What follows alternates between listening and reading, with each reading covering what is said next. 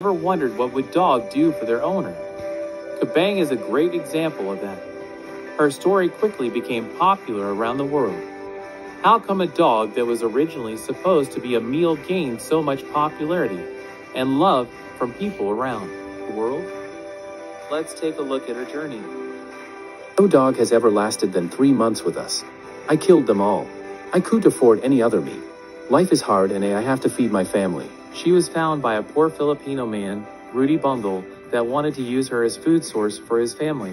When Kabang came into our family, Rudy completely changed. He started to treat animals more humanely. He took Kabang home and fed her, but as the days passed he began to fall more and more in love with her, until he decided to keep her permanently as a pet. Kabang decided to pay off this favor. She jumped in front of a fast motorcycle in order to save his daughter Dina and his little niece Princess. That undoubtedly saved their lives. Kabang herself, though, lost half of her snout.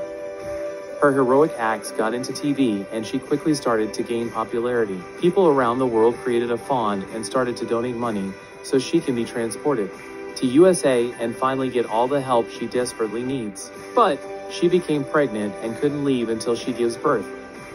But will she survive until then? Of course she has.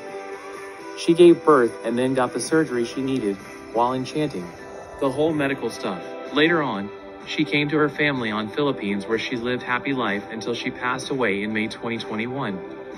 Now, there is a statue in a town she lived in as her honor.